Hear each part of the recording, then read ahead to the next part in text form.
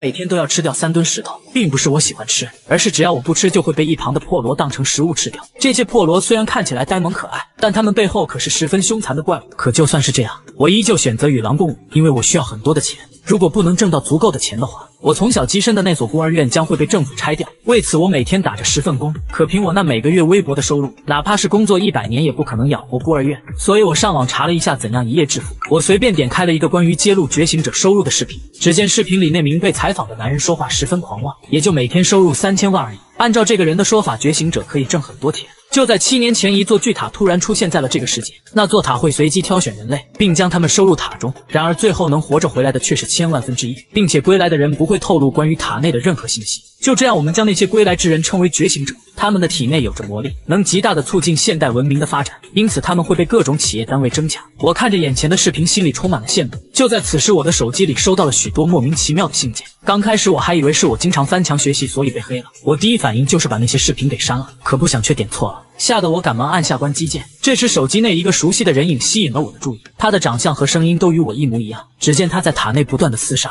最终成为了第一个登上塔顶的男人。这难道是我未来攻略塔的视频吗？如果是真的，有了这份攻略，我是不是也可以成为觉醒者呢？于是第二天我就去隔壁健身房办了张会员卡。从视频里我得知2个月后传送门就会开启，所以我要变得比视频中更加强壮才行。我也辞去了工作，每天都在家里熟记这些视频。终于开启传送门的日子到了，我跪在手机面前祈求关公保佑，保佑视频上的内容是真的。可是等了好一会儿也没有任何动静。当我开始怀疑这些录像是不是假的时候，一股刺骨的冷风从我背后吹过，转过身去，只见一道巨大的传送门出现在了我的面前。我没有丝毫犹豫，径直地向着传送门走去。就在我踏入传送门的一瞬间，一个选择难度的面板出现在了我的面前。面前的界面令我的双手开始颤抖，但最终我还是选择了困难模式。紧接着我就慢慢地失去了意识。片刻后，我在一个陌生的环境中惊醒过来。我看了眼周围，正是之前在视频里看到的山洞。这时眼前出现了一个任务面板，我翻了翻自己的裤兜，发现有着攻略的手机不见了。看来必须要靠自己的记忆来通关了。观众们也应该要登场了吧？在开始的1小时里，我要尽可能的和观众多交流，从他们那里获得金币打赏。所谓的观众就是存在于塔内的其他觉醒者，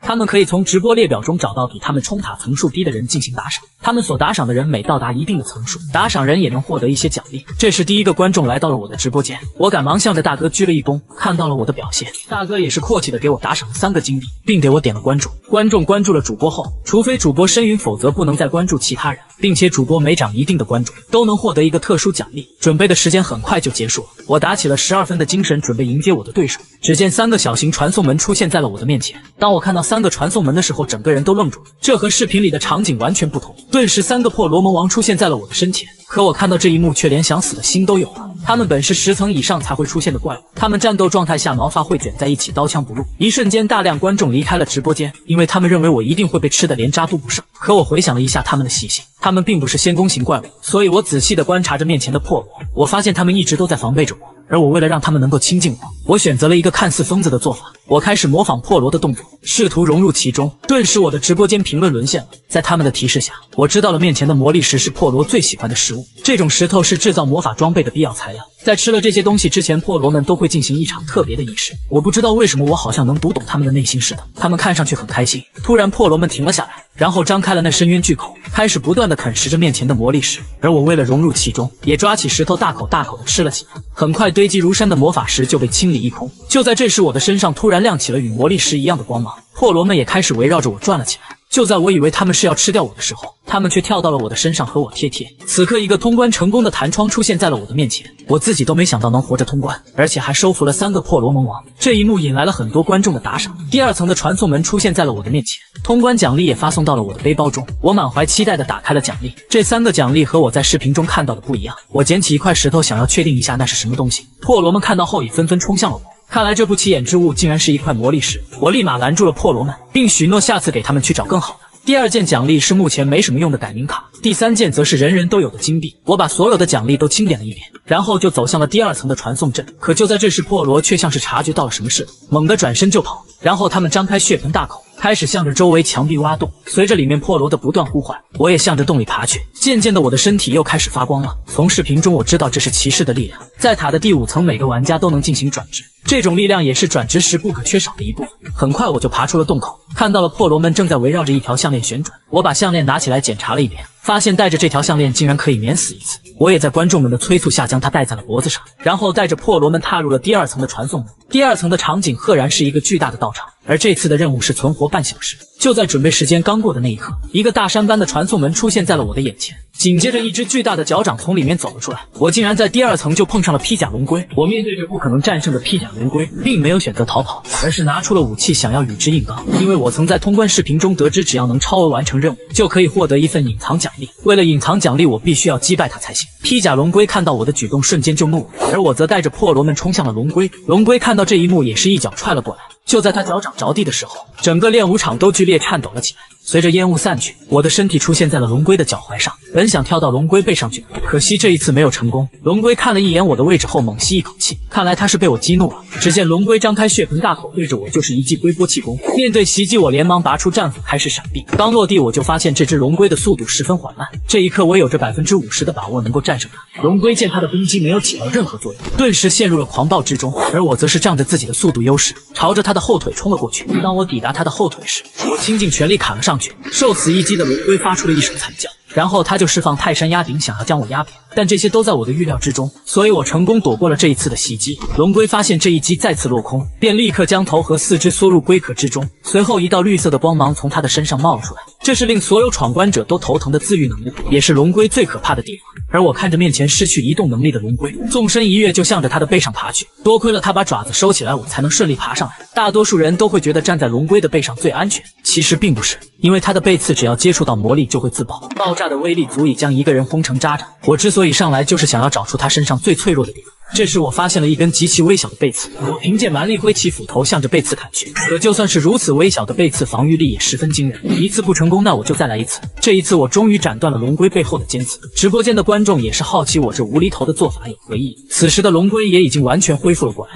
他愤怒地瞄了我一眼后，就朝着旁边的墙壁冲了过去，想要依靠碰撞后的惯性将我甩飞。见状，我就将砍断的尖刺直接插进了龙龟的背部，紧接着将魔力灌注在战斧之上，对着背刺就是一击。刹那间，龙龟的背部就被刺给洞穿了，他也因此发出了一声痛苦的咆哮，然后一声可怕的爆炸声覆盖了整个练武场，周围也弥漫起了漫天灰尘。随着烟雾渐渐散去，我也是拖着一具残破的身躯从灰尘中走了出来。看着眼前昏迷的龙龟，我也是松了一口气。尽管过程十分凶险，但好歹结果是成功了。不过我也在爆炸中失去了战斗力。忽然我注意到龙龟的脑袋颤动了一下，我立刻握紧了手里的战斧，向着龙龟的脑袋砍去。然后我的眼前就跳出了一个通关成功的窗口，紧接着隐藏奖励的窗口也跟着弹了出来。破罗们欢天喜地地落到了地上，看样子他们是想要吃掉龙龟，因为龙龟的贝壳就是一个天然的魔力块。得到我的同意后，他们立刻朝着龙龟冲了过去，开始啃食着龙龟的身体。与此同时，直播间的观众也开始质疑我类似鲁本伟的行为。我觉得无论我说什么，他们都不会相信我，所以就干脆不要脸一点吧。其实我是感觉能够打败他才跟他对战的。然后我便在他们的谩骂中准备查看自己的奖励。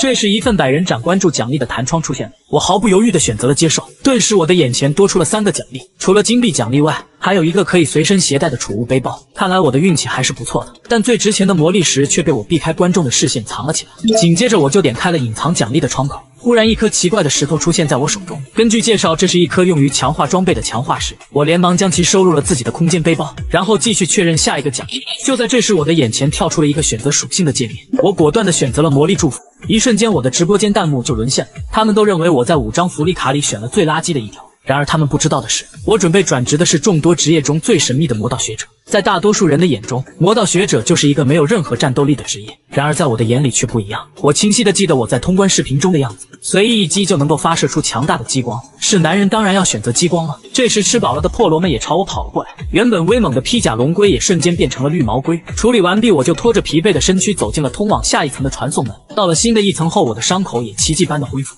这时眼前跳出了一个弹窗，这次的任务是击败此关的守护者，并且不能脱离教堂的边缘。我也因此陷入了沉思之中，因为这一层的任务和我在视频里看到的一模一样。就在这时，我的背后突然出现了一道传送门。然而没想到的是，传送门中竟然走出来了一个人。我和那人一瞬间就看对了眼，难道是因为这个试炼需要和别人合作，所以才会和视频里的难度一样吗？不过看他这衣衫褴褛的样子，想必是在第2层中吃了不少苦头。我赶忙伸出手想要和他问好，可是他却突然抱住了我的手，嚎啕大哭了起来。我连忙将他推开，待他调整好情绪后，便告诉我他的名字叫做马菲菲。这时他忽然发现了我头上的萌王，便询问我头上的是不是破罗。看来是你的观众们告诉你的吧？对啊，直播间都炸锅了，都在问这里为什么有破罗的存在。我也不知道怎么回事，第一层的时候他们就和我十分亲近，我只能这样糊弄了。毕竟我总不能把自己的黑历史说出来吧。不等我讲完，整个教堂就剧烈颤抖了起来，然后2尊高大的骑士雕像从地下钻了出来，同时准备时间也在此刻清零，挑战正式开始。我拔出武器做好战斗准备。我曾从通关视频中得知这2个雕像的机制，在困难模式下，如果不是一口气解决掉2个雕像的话，先倒下的那一个就会重生，所以很多闯关者都死在了这一层。紧接着这2尊石像就朝我们飞奔过来，他们举起了手中的武器，一剑斩下，在命中地面的那一刻，这一片的大地瞬间马飞飞整个人都被爆炸余波震飞了，而我却凭借着灵活的身法闪避开了。可是下一秒，那雕像就举起了一面盾牌朝我砸了过来，伴随着一阵剧烈的爆炸声，我的身影消失在了教堂的场地之中。待到雕像站起身后，他这才意识到他的攻击落空了，而我则突然出现在了他们的身后。我猛地一跃而起，用尽了全身的力气，狠狠地劈在了雕像的腿上，失去了支撑的雕像也倒了下去。可让我没有想到的是，那尊完好无损的雕像竟然抓住了快要倒地的雕像。我看着面前正在快速恢复的雕像，只能动用全部的力量向他们冲了过去，随后举起斧子就是一顿猛劈。很快2座雕像就倒在地上失去了生机，而马飞飞在此过程中全然是一个陪衬。正当我认为他们已经凉凉的时候，却不想他们是在装死。趁着我没有注意，雕像一个头枪就朝着马飞飞偷袭而去，眼看着那一枪就要刺在他身上，我猛地加速将他推倒在地，瞬间一道巨大的爆炸声传遍了整个教堂。爆炸结束后，我掉头望去，原本被砍掉手脚的雕像竟然恢复如初了，紧接着一抹刺目的红光在他们的眼中亮了起来。原来他们倒下并不是代表结束啊，没想到这么难缠的雕像还有着2阶段。他们看着我的架势也做好了战斗的准备，看来2阶段还得靠我自己才行。然后我飞快地冲到了他们面前，猛地一跃跳上了他们手上的盾牌。我面对着雕像的凝视，对着他的脑袋就是一个跳劈。这突如其来的攻击令他没有反应过来，因此他被我一斧头劈成了2段。就在这时，另一座雕像伸手向我抓来，我顺着雕像的身体滑下来躲开了这一击，但我在滑行中可以躲避的范围却是十分有限。这时雕像再次发起了攻击，同时我也发觉了一旁破碎的雕像正在重生，所以我一定要在它完全重生之前灭掉眼前这尊雕像才行。我凭着身形敏捷的优势避开了这一击，然后挥舞着手中的战斧，狠狠地劈在了雕像的胳膊上。他的手臂在这一击之下出现了一道道裂纹，紧接着他便失去了平衡，整个人也向后倒去。我在他无法动弹的那一刹那，迅速出击把他砍成了碎片。伴随着雕像的最后一次颤抖，他眼中的血色也渐渐地暗淡了下去。顿时一个通过试炼的窗口出现在我的面前，并且我的表现也得到了直播间观众们的打赏。根据我看过的视频攻略，明明只要把守护者的双眼击碎就可以通关的，但没想到这一次必须要摧毁雕像才算完成试炼。总之这层试炼算是顺利通过了，可我四下张望却没有看到任何传送门，于是我便向着教堂深处走去。这时马飞飞叫住了我，想要和我深入交流一下，这可把我吓了一跳，做了个白白的手势撒腿就跑。马飞飞顿时尴尬的想要找个地缝钻进去。这时我出现在了教堂中央，我看见中央的一个石桌上摆着一卷羊皮书，我满怀好奇的将它打开了。这本书讲述的是祖安皇帝暴虐的一生，他将那些为他夺取江山的功臣全部处以极刑，并且派出手下屠杀整个帝国的百姓。可我看完却丝毫不感兴趣。然而直播间的观众却告诉我这是第5层的提示。就在这时，通往第4层的传送门突然出现在了我的身旁，与此同时我的眼前也弹出了一个奖励弹窗，点击确认后，一个精美的礼物盒子掉了出来。这次的通关奖励竟然只有1袋金币，一般来说困难模式下最少也会给3个奖励才对。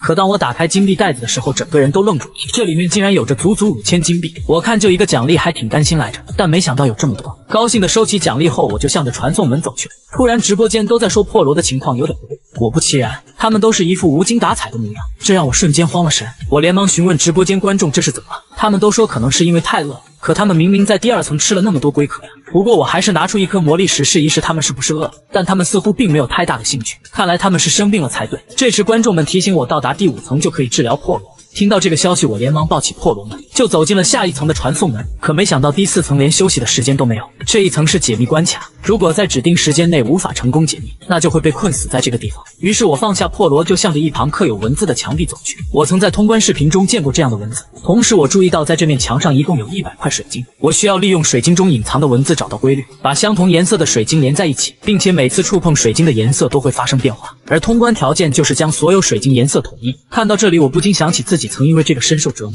我背诵这些文字差点背的脑袋都炸了。最终我也是找到了一些规律，所以这一关难不倒我。很快我就将墙壁上的水晶全部点亮，在我一顿猛如虎的操作之下，我成功通过了这一关。传送门也在此刻出现了，直播间顿时炸了锅，纷纷把我当成了高智商的天才。我也在他们的催促下点开了奖励，没想到这一关又是只有1个奖励。打开一看，依旧是5000金币。收起金币后，我便立刻抱起破罗们前往第5层了。就在我踏入传送门的一瞬间，我的眼前出现了一条条的提示：第5层我会穿越成一个祖安帝国时期的人物，并且还有一个同期入塔的用户作为对手。试炼开始后，直播间观众也将无法离开，而通关的方法有2种，要么是完成既定的结局，要么就是除掉另一位用户，并且如果对方率先完成结局的话，我将亲身经历这个世界灭亡的全过程。紧接着一个选择能力的弹窗就出现在了我的面前，在第5层我将会被转生到相应的角色，这都取决于我所选择的能力。魔法能力对应帝国首席魔法师，魔道学者对应帝国铂金机械师，体力则对应的是骑士团团长中的一位。除此之外还有着商人这些非战斗职业。我没有丝毫犹豫选择了魔道学者，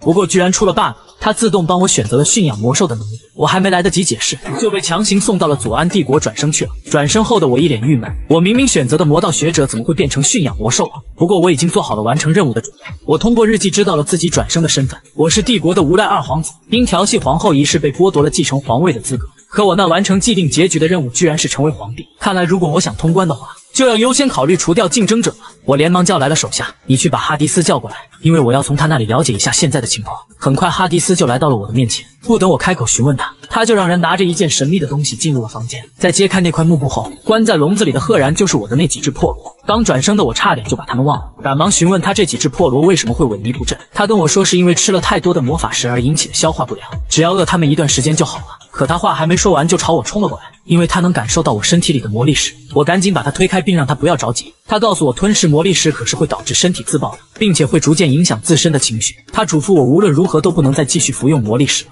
知道了，你的话我会牢牢地记在心里的。然后他便准备退下，突然他回头告诉我最近大皇子的行动十分可疑，要我多加小心。等他走后，我就抱起了破罗一起进入了密室。看来我不仅要对付大皇子，还要尽快找到另一个用户才行。在将破罗们安置好后，我便独自离开了密室，因为我要去寻找另一名用户。为了活下去，我要尽快找到他才行。男人每天拔剑9亿次，只要坚持7天方可成为帝国第1强者，但胆敢少拔1次剑，他就会被皇室赐予死刑。原来善哉是一个通过试炼转世到帝国的玩家，而他试炼的任务便是在7日内领悟剑术的奥义，或者是击杀另一名同他参加考验的竞争对手。他觉得找到另一名玩家的难度比修习剑术困难很多，于是他倾家荡产购买了一本技能书，照着技能书学习后，他每拔1次剑，剑术水平都会有一个很大的提升，因此他有信心能够率先完成试炼。但让他万万没有想到的是，我一出现就打乱了他全部的计划。他看到我来到练武场后，立刻跪倒向我行礼。毕竟我转生的身份可是帝国的2皇子，但他那神经质的样子让我产生了一丝怀疑，所以便打算试探他一下，看他是不是同我一起参加试炼的竞争者。善哉起身后便询问我来练武场所为何事。其实没什么事情，我就是想到去年在你家中存放了一瓶酒，可刚刚去你家的时候突然就把这瓶酒的名字给忘了，所以特地前来问你一下。我的话把善哉吓了一跳，最终他在直播间弹幕的提示下，胡乱的说出了一个酒名，应该就是那个明天我派人去你家里取吧。善哉见我没有继续为难，瞬间就松了一口气，但我接下来的一句话却让他大吃一惊。能告诉我你的真名叫什么吗？善哉见他的身份被拆穿后，便用一副气呼呼的样子看着我，询问我是如何识破他的身份的。我还能怎么知道呢？当然是因为这个小肚鸡肠的2皇子把他的经历事无巨细的记下来了，并且我从刚见面就察觉到你的语气既轻佻又庸俗，就好像是在刻意提醒我你是转生过来的一样。我真是想不知道都难。善哉听到后愤怒地走到了我的面前，我可是听说2皇子是个没用的废物，看来我的第5层任务似乎就要结束了。可就在他要拔出长剑想要将我斩杀的时候，哈迪斯看到了这一幕，他径直朝我跑来询问我是否受伤了。不用担心，我只是想看剑术表演，所以让他给我演示一段罢了。哈迪斯听后轻轻拍了拍善哉的肩膀，然后脸色瞬间阴沉下来。如果你再敢对皇子露出杀气的话，我便砍了你的4肢，再拔了你的萝卜拖去游街示众。善哉听完瞬间认怂，赶忙向我鞠躬道歉，然后便灰溜溜的逃走了。紧接着我也跟着哈迪斯回到了住所，没想到第1天就顺利的找到了竞争对手，这样的话事情就好办了。我准备在接下来的6天内完成既定结局，成为皇帝，因为我相信这既定结局的奖励肯定比干掉对手的好。同一时间的资料库中，善哉正在调查我的信息，他现在可是急坏了，因为以我皇子的身份，只要一个命令就能灭了他。就在他绝望之际，他在我的信息中找到了关于我真实身份的线索，就是我的那3只破罗。这时他直播间里的观众也认出了我，然后他们告诉了善哉一个隐藏的通关方法，在城门外有一个祈祷室，只要对着那里的雕塑喊出竞争对手的名字，就能马上通过试炼。不过一旦失败的话，就会受到严厉的处罚，所以并不推荐用这个方法。但善哉得知这个方法后，嘴角却露出了一抹阴险的笑容，然后他便急匆匆地来到我的住所，想要确认我的身份。我看到善哉后也是迎了上去，又见面了。我听说你一直在暗中调查我，那又怎么样？别再演戏了，金有才。在听到这个名字的时候，我顿时打了个激灵。善哉看见我的反应后转身就跑，因为他根据我的反应断定了我就是金有才。可我看着跑出去的善哉却丝毫不慌，甚至还流露出了和善的笑容，真是个头脑简单的家伙。不出3分钟，善哉就到达了城外的祈祷室。他从水池中拿出了可以开启隐藏通关法的钥匙，然后他便对着雕像虔诚的祈祷。顿时一个弹窗出现在他的面前，看着面前弹窗的内容，他毫不犹豫地喊出了金有才3个字。待他点下去认键后，雕像开始剧烈摇晃起来，随后雕像的眼里出现一道红光，朝着善哉射了过去。紧接着善哉就感觉到他体内的力量在迅速的流失，原来是因为他回答错误，所以触发诅咒将他的技能全部格式化了。最终只剩一道凄厉的惨叫声在祈祷室内回荡。为什么他的答案是错误的呢？都是因为我在善哉走后第一时间翻出了那张改名卡，给自己改了个金有才2的名字。结束后我就静静的等待善哉来找我，因为所有能力都被初始化的他一定会气急败坏的来和我拼命，除非有大冤种继续给他打赏，不然他绝对不可能完成既定结局的任务。就在这时，我的屋外传来了一阵骂街的声音，我顺着声音的来源走了过去，果然来人是已经废了的善哉，他一副恨不得把我生吞活剥的样子。然而我却让守卫放开他，并将他带进了自己的房间。可刚进房间他就不老实，拿起椅子就砸向我，还好我反应迅速躲开了。紧接着善哉就拔出佩剑，一个箭步向我袭击而来，但所有技能都被初始化的他哪能是我的对手？一息之间我就将他制服了。我当时放过你只是情况所需，而现在你已经没有任何价值了，我随时可以杀了你。然后我就一把将他推倒在地，不想死的话就滚吧。听完我的话后，善哉撒腿就跑，这下他应该不会再来烦我了，反正我随时都能把他干掉。但最要紧的是我如何登上皇位的问题。想着想着我就沉沉的睡了过去。我梦见了视频中的我在第5层内所经历的一切。那时我的任务是将战斧能力练到巅峰，但我却清晰记得在我任务完成的前一天，二皇子被处以了绞刑。无尽的怒火也令我从睡梦中惊醒过来。我回想着梦中发生的一切，嘴角顿时露出了一抹古怪的微笑，因为我找到了一个可以改变结局的办法。我连忙拿起二皇子的日记本翻了起来，可是我却越看越气，因为日记本里的内容实在是太片面了。看来得要去找哈迪斯问问才行。话音未落，哈迪斯就冲了进来，突然出现的他把我吓得半死。见状，我也是有些尴尬的问向哈迪斯：“你还记得小时候我向父皇索要魔兽当做生日礼物，可他却给了我一个大逼斗的事情吗？当时我不知父皇为什么会生气，我相信你一定知道这其中的原因。”哈迪斯听完，脸色瞬间凝重起来。最终在我的软磨硬泡下，便和我讲出了当年的心秘。当年皇帝因为皇后去世的事情深受刺激，逐渐变得狂躁起来，并且不再相信任何人。正巧您又是皇后唯一的孩子，所以当时陛下十分疼爱你，而当时年幼的你又缠着陛下讨要危险的魔兽，最终他才出手打了你。得知真相的我便朝着皇宫走去，看着父皇守卫森严的寝宫，我毅然决然地走了过去，可不想却被2名守卫拦住了去路。他们的行为让我十分气愤，然后我便在门口大喊起来。果然在我的呼喊下，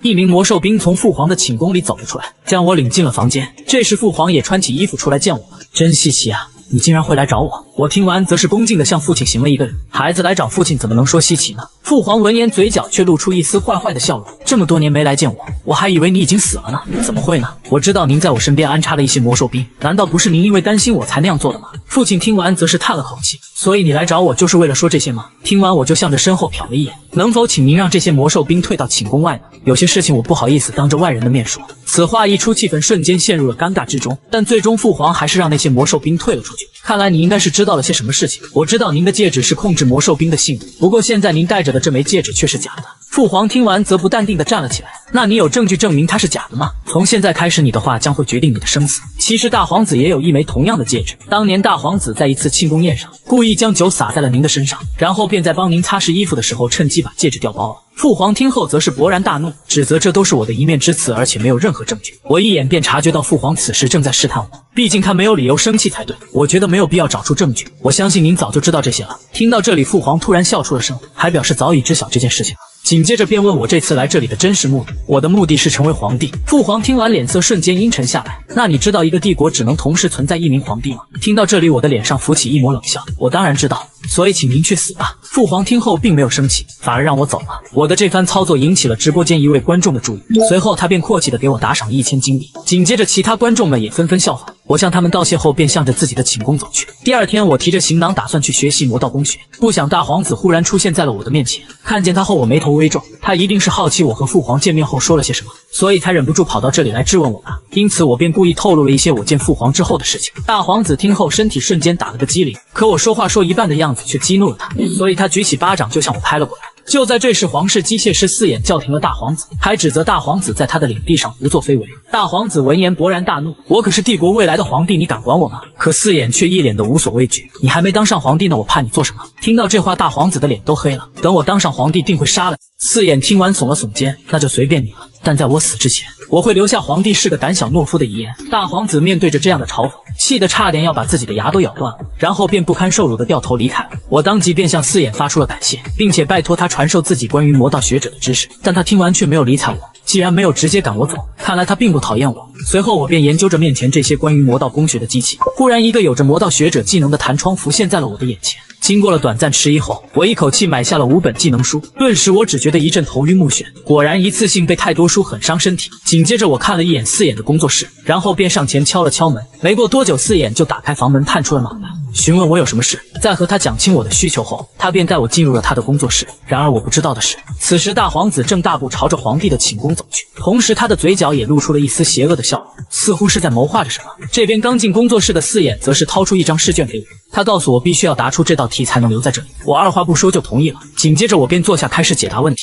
很快我就答完了。四眼看了我的答案后叹了一口气：“很可惜你只做对了一半，不过我对你的答案很满意。”说完他转身离开了工作室，还说会替我挡住大皇子。也就是说，这段时间我可以随意使用他的工作室。在接下来的5天里，我一直在研究魔道工学。突然哈迪斯焦急地冲进了工作室，他告知了我皇帝驾崩的消息。听到这个消息，我猛地站了起来。就在我询问哈迪斯是否调查到犯人的时候，骑士们拿着通缉令来到了我的面前，还把我当作杀人犯逮捕了起来。审判还没开始呢，就将我当成了犯人。看来这人是大皇子特意安排的。没过多久，我就被送上了法庭，因为所有的证据都是针对我的，所以审判长当场便宣判了我的死刑。可面对这个结果，我却丝毫不慌。随后我便一脸坦荡地表明自己没有谋害皇帝。审判长看着我的那坚决的样子，顿时心慌起来，并告诉我，如果不能拿出证据的话，就得当场判决。虽然我没有证据，可是我有证人。如果你对证人的证词有丝毫的不认可，那我就甘愿受刑。审判长傲慢地说要看一看证人的模样。可他话音刚落，全场的群众瞬间惊呼出声。紧接着皇帝就迈着六亲不认的步伐走进了审判场，还当场吼出了杀害他凶手的名字。现场所有人看到这一幕，全都惊呼出声。原来这一切都是皇帝为了抓住帝国蛀虫而上演的一出闹剧。就在5天前，我在父皇的寝宫里向他提出了假死的建议。父皇听完不但没有生气，反而十分兴奋，便让我继续说下去。我也跟父皇说出了大皇子最近想要篡位的那些事儿。看父皇的样子，显然是心知肚明了。紧接着我便表示，在父皇死后，以大皇子的性格，一定会千方百计地除掉我。毕竟我是他的眼中钉，而且他除掉我的方法想必也十分幼稚，并且为了让我在公开场合无法翻身，他一定会把您的死因嫁祸于我。父皇听完我的分析后，眉头微皱，便询问我是否有办法摆脱那种困境，并且能揭露大皇子的真面目。当即我的嘴角就泛起一抹邪魅的笑容，然后自信地表示我有100%的把握能让大皇子下台。最终父皇也是同意了我这一想法。这边审判长看到皇帝后被吓得半死，他不明白为什么已经死去的皇帝会出现在这里。父皇第一时间也是注意到了他，脸色瞬间暗淡了下来，随即质问他什么时候轮到皇帝去仰望审判长。审判长听到这话后浑身一颤，然后慌乱地从台上跑了下来，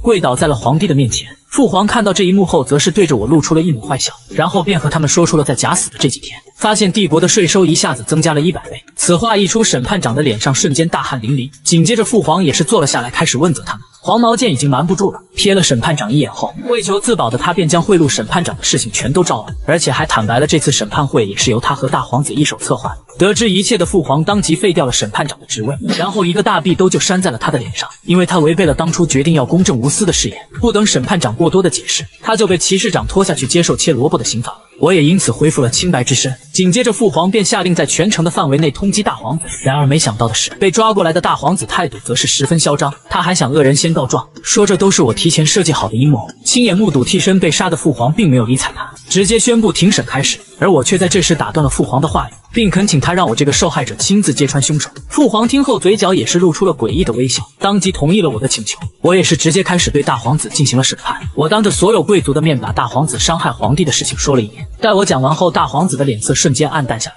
然后就说我是在胡说八道。既然这样，我就让他拿出能自证清白的证据。大皇子听完我的话后，便发疯似的仰天大笑起来，显然他是有着可以证明自身清白的证据。紧接着他就从容不迫地走到了我的面前，问我为什么如今突然要跟他争夺皇位，然后便承诺只要今天不刁难他，他就会将皇位拱手相让。可我却一把将他搭在我肩上的手给拍开了。我可不是当初那个既单纯又软弱的二皇子吗？在我6岁那年，他就哄骗我向父皇索要魔兽当做生日礼物。结果不仅礼物没要成，还被父皇扇了一个大逼斗。哈迪斯为了安慰我，便给我建了一个能收纳魔兽的秘密基地，却不想这一消息传到了父皇的耳朵里。父皇还命令我亲手把这些魔兽全部烧掉。我不明白为什么父皇会知道这个消息，明明只有哈迪斯和大皇子知道这件事。最终我还是亲手烧掉了所有的魔兽。之后我就找了个平民酒馆喝起了闷酒。这一刻我也是下定决心，以后所有事情都不会和大皇子说了。结果喝醉的我竟和对桌的大汉发生了口角。第二天一早，哈迪斯找到了被人打得遍体鳞伤的我。从那以后我就再也不相信别人了。我觉得魔兽可比人类真诚多了，所以这次我没有相信大皇子的鬼话。这时大皇子却告诉我魔兽兵能证明他的清白。我也是安排人将证人带了上来。我看着大皇子一脸邪笑的从口袋掏出了一个手帕，而手帕里包裹着能够操控魔兽兵的戒指，所以他自信能够操纵魔兽兵说出对他有利的证词，同时也要借这个机会把我搞垮。然而令他没想到的是，魔兽兵直接指认大皇子才是罪魁祸首。父皇听后也是笑了起来，然后就询问大皇子还有什么要狡辩的。大皇子看到父皇手上的戒指后直接呆住，他这才意识到自己手中的戒指是假的。绝望之下，他手中的戒指也是滚落在地。我也是将戒指捡了起来，然后转头询问父皇知不知道这是什么东西。父皇看见后也表示这和他那能控制魔兽兵的戒指一模一样，不过大皇子手中的那个只是一件仿品。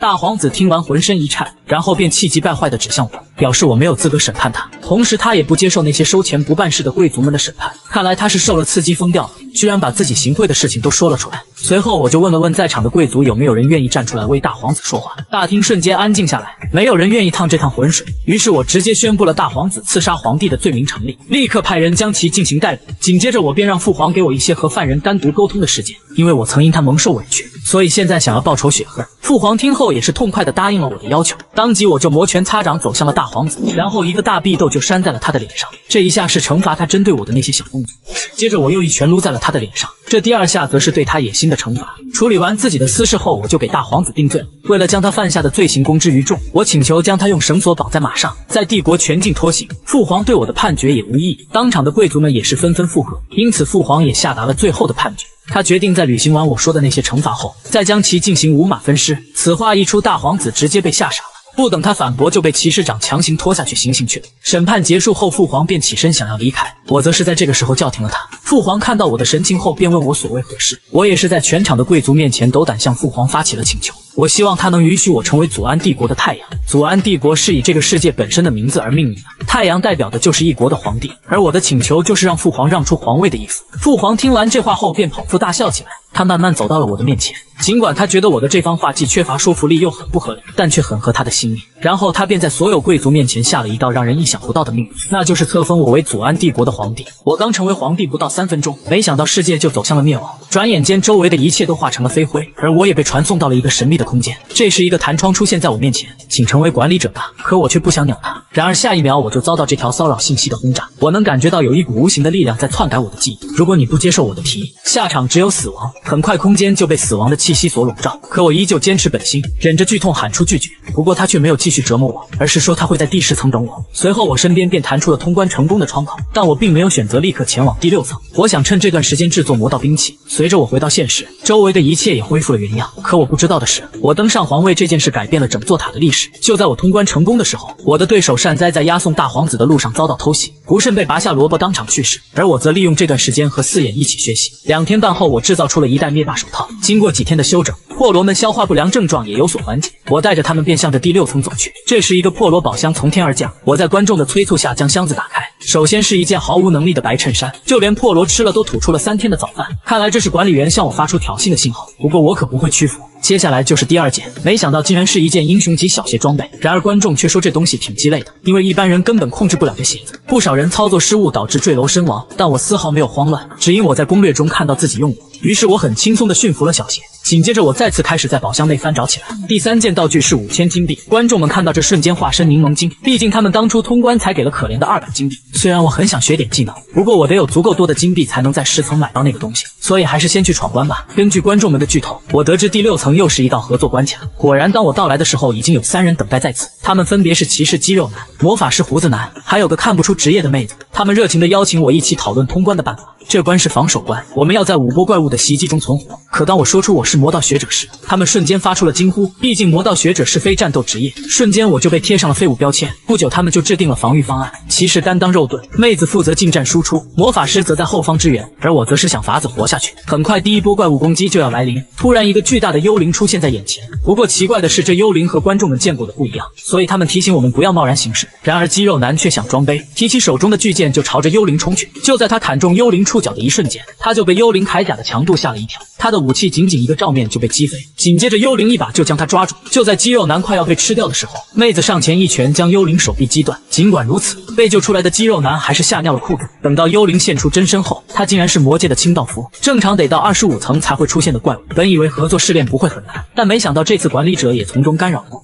这时清道夫再次张开血盆大口咬向肌肉男，就在他已经做好去世的准备时，一只手强行抓住清道夫的口气，没想到妹子居然如此身亡。只见他迅速握紧右拳，一拳轰爆了清道夫。众人这才发现他的职业竟然是拳圣。此时他瞥了我一眼，给我的感觉就像是似曾相识一样。我看着地上清道夫的遗体，有妹子在我应该不用出手。我朝着一旁断指的肌肉男走去，如果不处理好他的伤口，肯定会感染而死。于是我立刻用手套发射出一道3000度的光线，只要烧焦伤口就好了。我可真机智。此时第2波怪物也开始进攻，不过这2只清道夫根本不是妹子的对手。只见他一拳一个，清道夫出场不到2分半就都去领了盒饭，拳圣的名号果然名不虚传。刚才那一波是2只，这次应该会出现4只。然而等到第3波进攻时，却发现只有2只清道夫。虽然大家都有些疑惑，但妹子还是直接冲向怪物。然而我的心里却浮现出一种不祥的预感。果然，此时一只巨大的尖刺从身后向我偷袭而来。我瞬间意识到第3波并不是清道夫变少了，而是他们会分时段出现。魔法师见状立刻吟唱魔法，一团巨大的火焰爆弹朝着清道夫砸了过去。但没想到的是，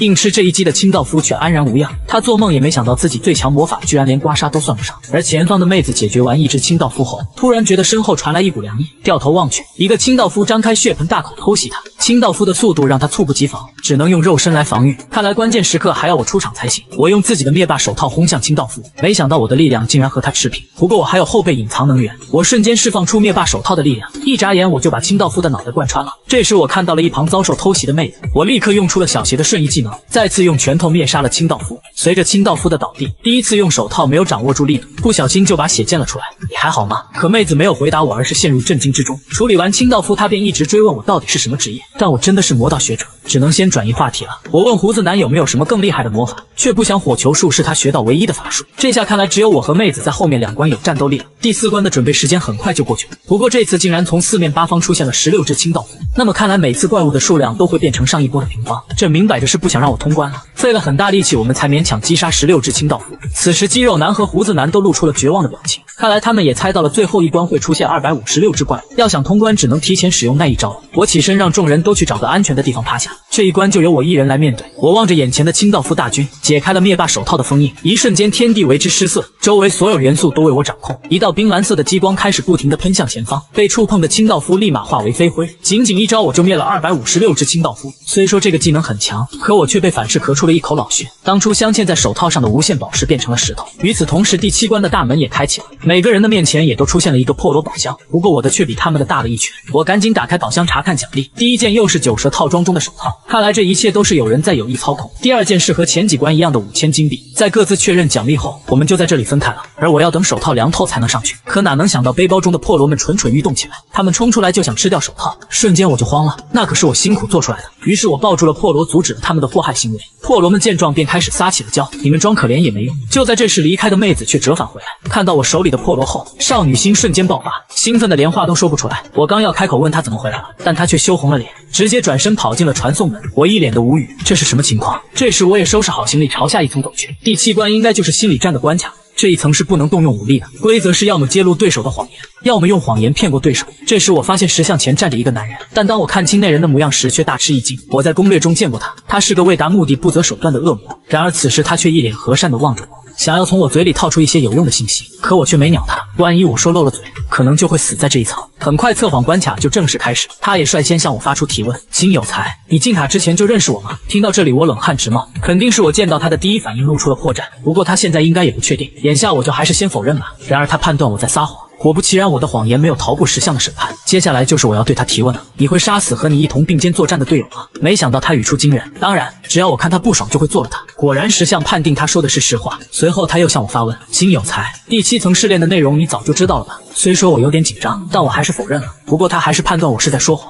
石像显示他又猜对了，该死！这么短的时间，他究竟掌握了多少关于我的信息？应该是我没有控制好情绪，给了他可乘之机。我死死盯着他，我问：你会害死你的妻子吗？男人听到我的话，惊出一身冷汗。许久后，他却回了句不会。可我却判定他说的是谎话，因为我曾在攻略中与他同属一个小队，我亲眼看着他杀害了自己的妻子。果然，这次我得了1分，还获得了再次提问的机会。如果你的妻子跟随你来到塔中，你会因为她妨碍了你而残忍地害死她，并将她的尸体扔在大街上吗？男人被我的问话气得直哆嗦，随后连连摇头否认。是啊，有人性的人肯定不会这么做，但你在说谎。果然，我再次得了1分。男人看到自己无法伪装，便干脆露出真容不装了。接着他又问了我最后一个问题：金有才，其实你这是第2次进塔吧？我听后愣住了，可我还是咬牙否认。然而我那瞬间的慌乱还是被他捕捉到了。此刻他已经认定我在撒谎。随着他按下说谎键的一瞬间，石像紧闭双眼，开始剧烈颤抖起来。回答错误，恶神将对用户降下惩罚。之所以会出现这个结果，全都是因为我不是攻略中的金有才。此时任务失败的男子手脚被绑住，石像也毫不留情地砍向他的脑袋。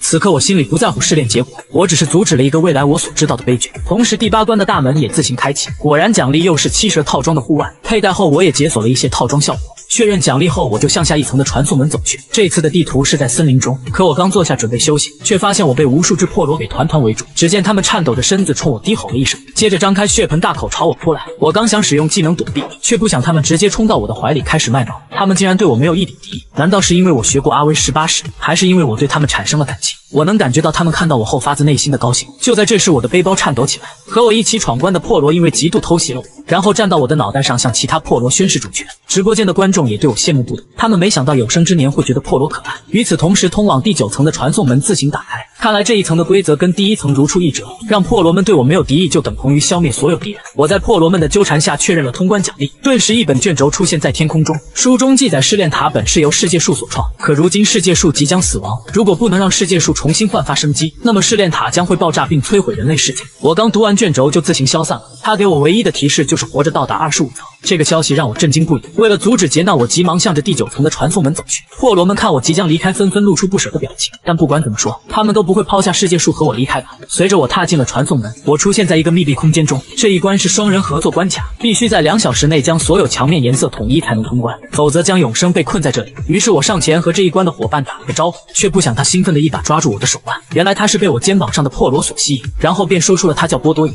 这个名字一出，直播间弹幕瞬间炸开，因为她是塔内有名的腹黑女，在人前露出楚楚可怜的模样，而背后却是残忍的女魔头，经常趁队友没有防备时切掉对方的萝卜。于是我带着防备之心开始解谜，我故意放慢速度观察她的一举一动。然而40分钟过去了，她那边依旧毫无进展。这样的考验肯定难不倒波多野，她一定是在那故意装蒜。可我不能因为怀疑她而让我们2个都被关在这里，所以我加快了破解的速度。结束后还主动帮助波多野破解，最终还剩11秒的时候，我才勉强完成任务。得知通关的波多野像小野猫一样扑到我的怀里，并且不断的夸赞我是个天才。可下一秒我就无情的将他推开。其实你心里清楚，真正的天才不是我，凭你的实力把4面墙的水晶搞定也花不了1小时。果然波多野听后瞬间脸色阴沉，然后意外就发生了。他人前是个喜欢撒娇卖萌的乖乖女，背后却是个酷爱切人萝卜的女魔头。如今她像只小野猫一样扑进我的怀里，不想这一举动吓得我赶紧将她推开，因为我知道女人是个喜欢切下队友萝卜的女魔头，只因我在通关攻略里见过她，视频中她就是妥妥的一个女魔头的形象。女人被我推开后脸色瞬间阴冷下来，随后便直接问我是不是第2次进塔。我听完愣了2秒半，立刻否认了她的想法，